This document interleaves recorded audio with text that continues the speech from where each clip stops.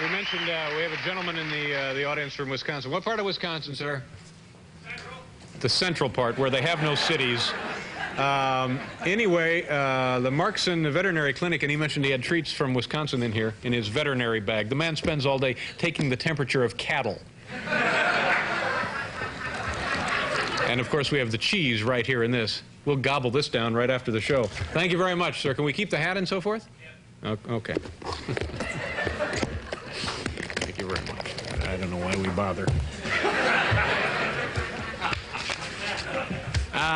This is exciting. My first two guests tonight were recently voted the most alike twins in America. All the way from North Dakota. Please say hello to Fay and Faith Fitzgerald. Ladies, come on out.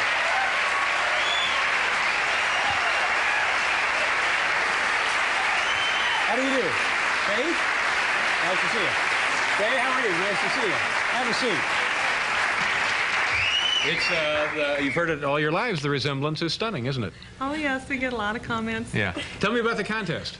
Okay. This was held just in August. It was August 3rd and 4th, and it was their 10th annual Twins Festival. Where was it held? In Twinsburg, Ohio. Mm-hmm. It's 30 miles south of Cleveland, and it was all held outdoors. It's kind of a festival. They have to do that, don't they? They have to hold it outdoors for health reasons. For this type of event, there was over 10,000 spectators, so people come How from many all entrants? over. Okay, the day we competed in the Most Alike contest, there was over 900 sets of twins, and the last day we were there was 1,180. So 1,180? 80 sets of twins. Do you compete in a lot of these contests? No, this is our first time. Has your sister ever said a word? I think she'd like to. Now, what do you do, Fay? What are the categories? How do you compete in this? You just show up and they judge you? They had a lot of different contests. We entered the most identical contest and also the amateur talent contest. But they had the least alike contest also for fraternal twins, so boy and girl twins could compete in that too. Yeah, yeah. And has this been a problem for you all your life, or has this been a blessing for you? Is it fun? It's been a blessing. It's been great. Do you have odd experiences? Like, do you know everything about each other without, talking on the phone? Do you know, like, for example, if the other one has a cold, would you know that? No. Yeah. If we're not together, like, we don't have psychic powers or anything. Like, if something would happen to Faye, if she was in a car accident, I would not have any feelings or anything. Yeah. We live 300... Well, no, what you mean is you wouldn't know it. You would have no premonition. I would be hurt. We live 300 miles apart right now, and the only time I can tell what she's thinking is when we're together. Right. Like I can look at her and pretty much tell what she's thinking, or if something bothers her, or things like that, because we're very close. Do you still dress alike? We don't do it very often, but when we are together, it's kind of fun to do it now. For the competition, yeah. Right. Oh yes, for the competition, everybody dresses alike. And when you were kids, did your parents dress you alike? Once in a while, they did. They didn't force us. We were able to choose our own clothes for school and things like that. Yeah. And do you have any other twins in the family? No. Yeah. We are the youngest of 5 girls. Now, one of you is married, one is not married. Right. Yeah. I'm married. You're married. Now, do you have any kids yet? No. Now, is it likely that you'll have twins, or do we skip a generation here? I'm not sure. I do have a girlfriend who is a twin and had twins. I'm not sure what the statistics are. Yeah. But I'd love to have twins because I love being a twin. Yeah. Have you have you ever played any jokes where one takes the other's place at work or in school or with a boyfriend or something like that? Yes. Yes. Had a lot of fun. What kind of things did you do? Well, when we were in high school and we were sophomores, on April Fool's Day, we switched all of our classes. Did anybody know? No, not at the time. One of the teachers found out later, a few days later. But we fooled all of our teachers and our friends, and it was hard because we had a lot of accessories we had to switch, and purses and shoes, and get it all down to the detail. Oh yeah, the nightmare of switching accessories.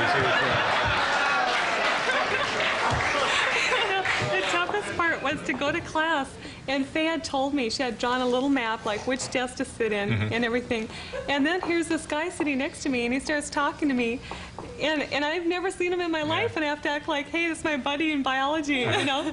And so that part was tough, because it was really switching roles. And what happened when he found out? He felt really stupid. He said, I hope I never see your sister again. But now, what about your husband? He must be able to tell. Have you? Oh, definitely. But when you were dating him, were there ever any mix-ups with your husband and Faith? No. Are you sure? No. Yeah. Okay. Now I know automatically. I know which is which here, and I can prove it. If you guys, I'll look away, and you can switch around, and I can tell you. I know. I can pick you out of it. I can do this. I know. You're Fay. You're Faith. Go ahead. Switch it around. Do anything you want. I'll be right over here. Don't let me see. Did you shuffle the deck? Are you ready, ladies? Yes. All right. Your Faith. Your Faith. Thank you very much.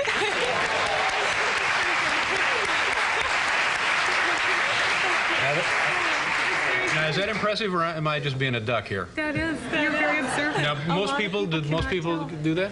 Even You know how I can tell? Oh. You have a mole or an Oreo or something right there, and you don't have it. And I noticed that just before in the makeup room.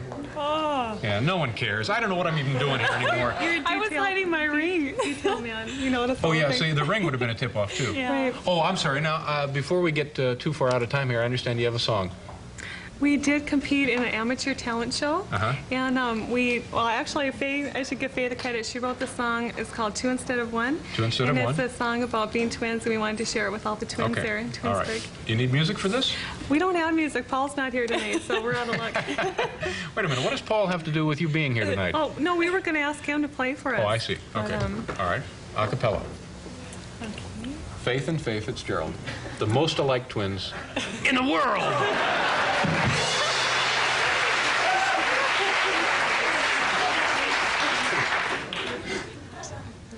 Don't know what life would be without my twin. We've stuck close together through thick and thin.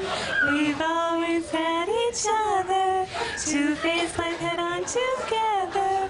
And even now we're closer than any sister or brother. We've enjoyed double the wardrobe and double the friends. We laughed at thoughts of fooling habits and making plans. When we switched our school schedule, we were only caught in one class. And some guys wanted to date us, but didn't know which one to ask. Yeah! Very nice. Nice meeting you, Faith. Congratulations. Good luck to you. Very nice meeting you. Thank you very much for being here. We'll be right back after this commercial, folks. The Fitzgerald.